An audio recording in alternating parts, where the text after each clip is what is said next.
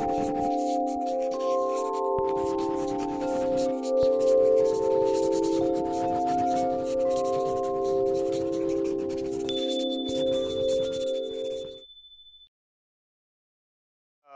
everybody. I'm really humbled to be here. Very inspiring speakers. Thank you, TEDxBITSPilani. I'm Sibesh Kar, and I'm an undergraduate here at BITS Pilani. I'm 20 years old. I'm one of the audience. I'm one of you guys. And what I'm going to be talking about is finding the contrarian truth. And my talk is not going to be a manual or a record of knowledge that I'm going to dump on everybody.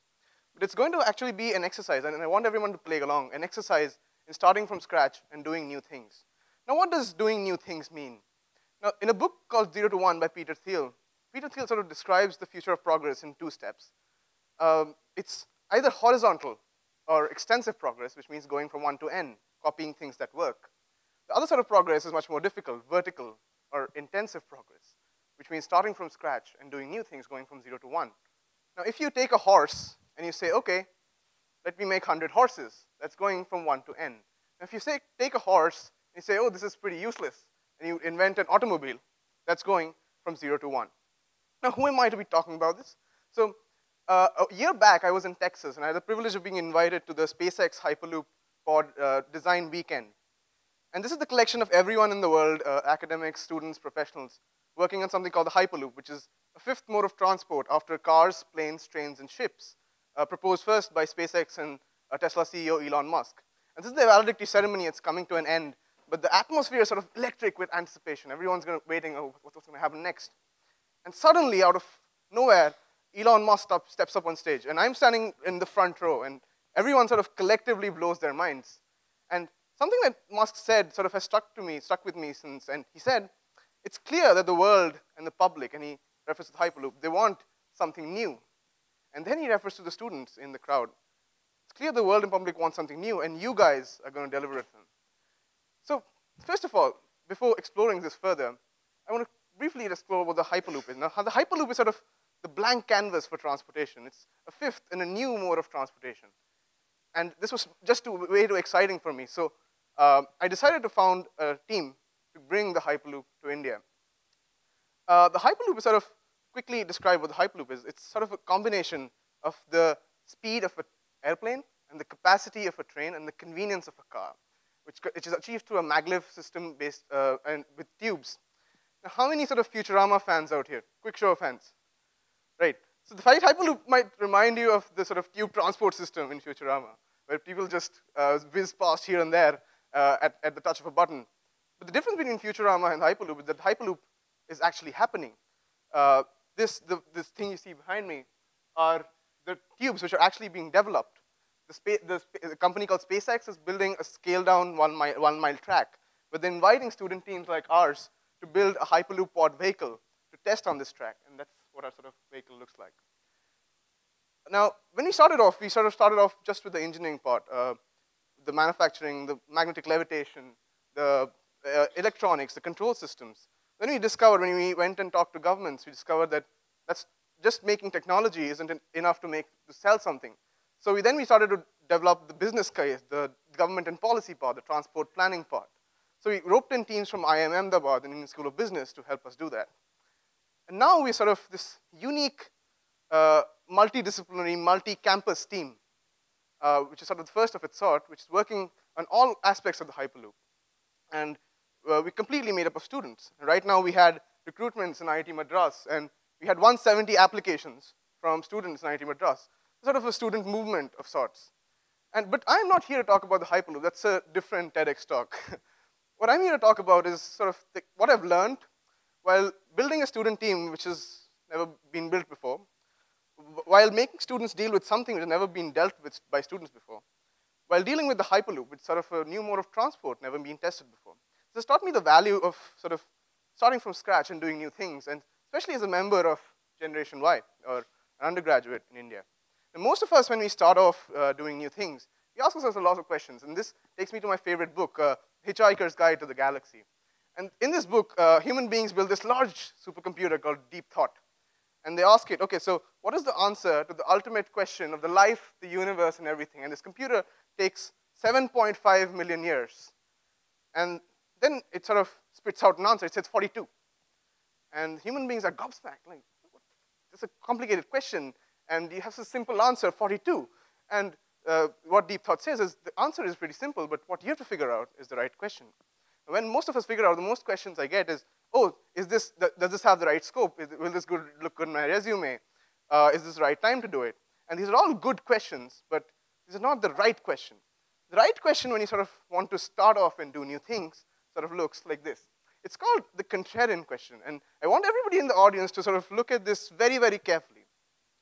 What important truth do very few people agree with you on? Now, a quick show of hands, how many people have a good answer to this question? Just raise your hand if you have ever had an unpopular opinion which you have thought was important. Quick show of hands. Yeah, so this question actually looks very, very simple and straightforward, but it's actually very, very difficult to answer. If you think about it, it's intellectually difficult because most of the stuff that we are taught is by definition agreed upon, and it's psychologically different because you have to voice an opinion which is by definition unpopular. Now, the future is sort of the sum of all the events which are yet to come. If you can sort of ignore what is agreed upon in the past and the present and formulate a good answer, that is the closest you can come to looking at the future. The most bad answers are sort of different ways of looking at the present. The first two answers you see on the slide are sort of something which is sort of universally agreed upon. I mean, everyone thinks that they're true, and it's not something unique to you. The second two are take a side in a very familiar debate. All good answers can be sort of formed in the way most people believe in X, but the truth is often the opposite of X.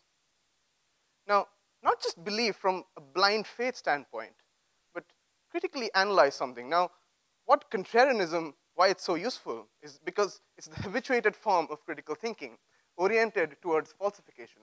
Now, whenever a contrarian comes across anything, any new thing, an idea, a fact, a thesis, an observation, his first instinct, cognitive instinct, is to flip it on its head. Now, why this is the efficient first step, it's essentially the low-hanging fruit of falsification. I mean, you don't need research and analysis to flip something on its head or invert or vary it. The other reason it's useful is because it's automatic. Now, you don't really need any, it quickly varies an argument and shows how easily it can be proved to be not it is, and hence it questions its legitimacy as conventional wisdom. Now, what does this exactly mean? Now, what this means is every single one of you who raised their hands has an unpopular opinion which other people don't agree with you on, has the potential seed of an idea that can go on to become something that the world hasn't seen yet. And if I do a good job today, then probably most of you at the end will have some sort of idea as to the contrarian truth. It's going to be really exciting. Okay, so let's begin with giving this some sort of context. Okay, the first sort of a way to contextualize this question is to say, okay, what contrarian question business? What valuable company is nobody building? Now, not all of us are here to build companies. I mean, you can do anything. You can start a new project. You can start a new skill set, a new perspective, a new relationship. You can even start from scratch, have no previous experience whatsoever, ignore all tenets of conventional wisdom, and become president of the USA. And now, you guys may laugh, but Trump is sort of the ultimate contrarian. I mean, he ignored all conventional wisdom and still ended up grabbing America by the ballots. Now, now,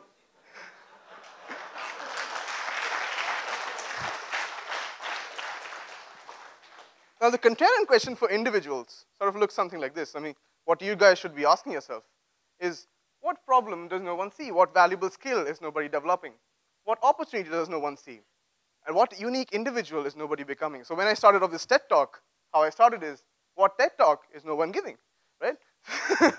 So the secret to a good contrarian truth, a good contrarian answer, is always rooted in a good secret.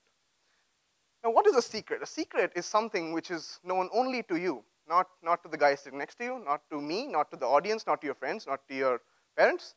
It's something which is important yet unknown, which is hard but doable. Now, a secret, if secrets were so easy to find, everybody would be doing new things, but everybody's not. So why is it so difficult to look for secrets? Why it's so difficult is because whenever you want to look for secrets, our brain sort of goes through this algorithm. Okay, so if something has been done, only then it's possible. If something has not been done, then it's impossible. And something is a good idea and it's possible, then it's probably been done. Now, now a brain goes through this algorithm, and then it shuts down. Oh, this is too much processing power. Let me quickly go to imitating stuff. Let me copy stuff now. The way to sort of think about, to get around this way of thinking is what I call thinking like a physicist. Now, I was fortunate enough to study physics for the first 2 years of my college in BITS. I also did physics under Dr. Stephen Wolfram and at MIT. And what this taught me is the importance of thinking like a physicist. Now, this is how normal people get ideas. This is, by the way, the best stock image that you can get when you search for light bulb on head. But this is how normal people think of ideas. Now, how a physicist would look at this and say, okay, this is an interesting light bulb. Let me zoom in. Oh, there's a tungsten filament that's glowing. Interesting. Let me zoom in further. Oh, there's a layer of tungsten atoms. Let me zoom in further. Oh, there's a set of electrons getting excited and de-excited when you apply electrical energy. And this is leading to release of photons in a visible wavelength. This is how a physicist thinks of it. A physicist looks at the world for what it is in terms of atoms and molecules. And that is what sort of allows physicists to come up with crazy contrarian ideas like quantum mechanics. And how most of us think is we reason by analogy. We say, okay, something has been done before, so I'll do it that way. Or someone said that this was how it's done before, so I'll do it that way. What a physicist does is he plays something called the why question. And if you want to reach the contrarian truth, you have to also play the why question. First, what you have to do is you have to take all conventional wisdom and you have to chuck it into the dustbin. And if you have any of it left, then you attack it with a series of whys. You say, okay, why this, why that, why this, why that, and then you reach a floor. And if that floor is a fundamental truth, if it's a fact, a data, a figure, or an undisputable truth, then that's a good place to start. That's a first principles way of thinking. Now, if that floor sounds like, oh, because Dash said so, because my parents said so, my friend said so, because society says so, because religion says so, because this guy standing on the TEDx stage said so, then you're setting yourself up for copying. You can't do new things. The next thing that you sort of realize as Generation Y, as students, is that you really have nothing to lose. Now, most of us don't take risks. Most of us don't look for secrets because we fear. We make decisions based on fear disguised as practicality. Now, last year, when I was in America, I was in a shoestring budget. And I decided to run an experiment. So I lived on a food budget of $60, which is around 4,000 rupees, which is pretty expensive in America. And I decided to live on a food budget of that much for a month. And I survived. I didn't starve to death. And this taught me two things. First thing is that you can have instant noodles with anything.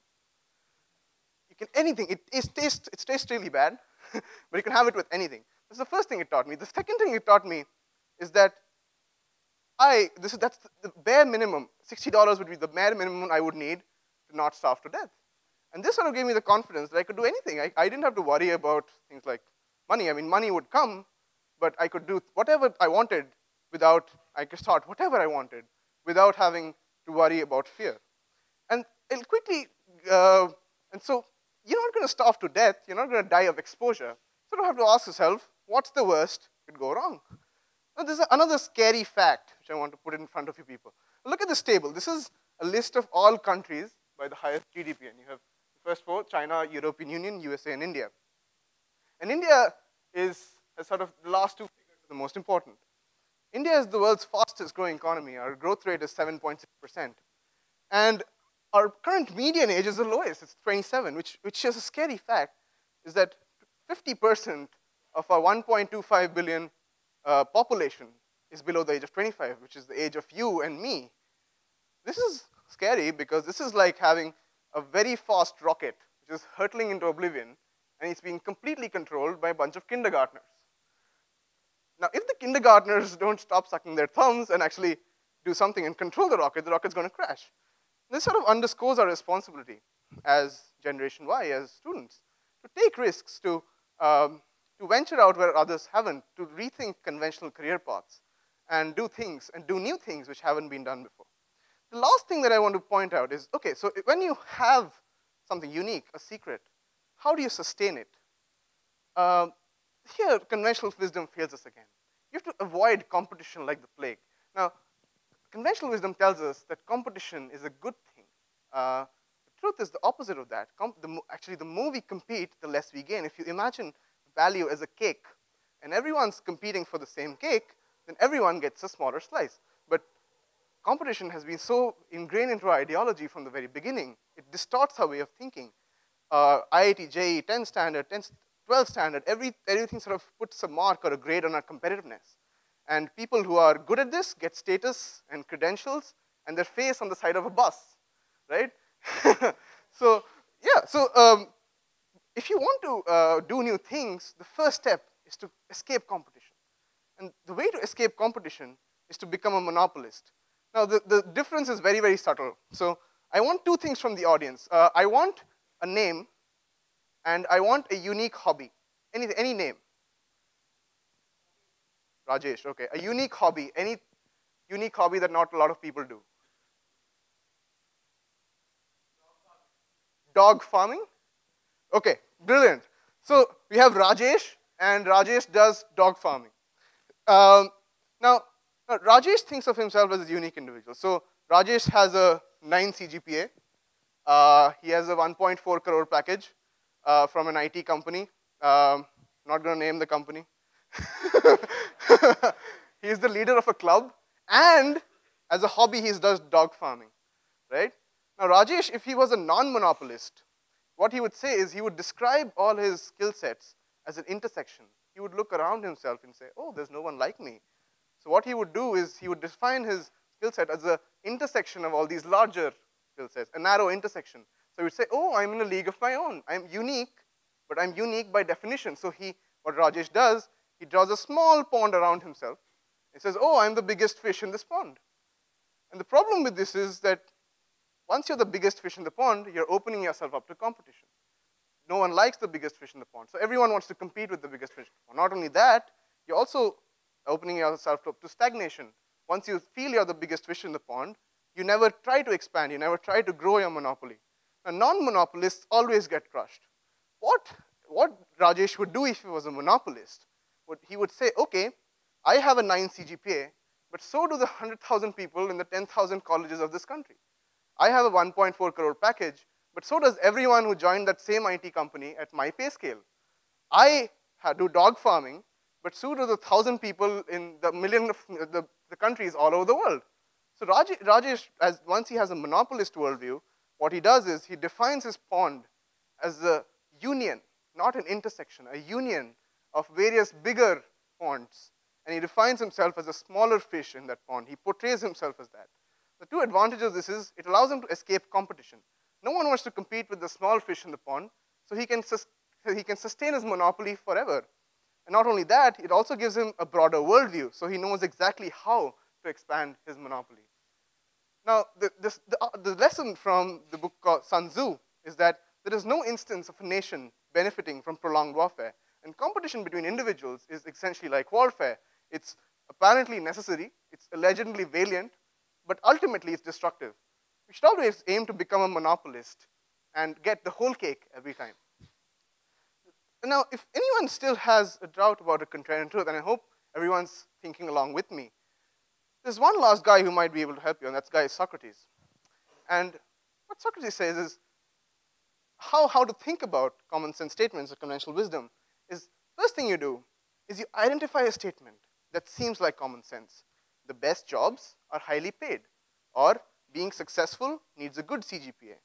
Then you try to find an exception to the statement. Oh, can I be in a highly paid job and still be miserable? Okay, or is there anyone who's successful and with a bad CGPA? And once you find an exception, that means your original statement has an imprecision. Now you try to nuance your original statement, taking this exception into account. Can I have a low-paying job and still be happy? Or what I want to be successful at, does it require a good CGPA? Then you continue this process for as long as possible, continuing to find exceptions to your original common sense statement. And then you will find the contrarian truth. The truth, for anyone who's trying to reach the truth, lies in that statement, which is impossible to disprove. Now, I'm working on the Hyperloop, but transportation is just one of our problems. We have poverty, education, healthcare, women empowerment, space exploration, climate change. There's so many problems, and it'll need thousands of people like you and me working on thousands of contrarian answers and contrarian truths to find innovative solutions to all these problems where conventional wisdom has failed us. And hopefully by the end of this talk, you either have a contrarian truth to start off with, or you know how to go about exploring one. So in the words of my favorite characters, Calvin and Hobbes, let's go exploring. Thank you.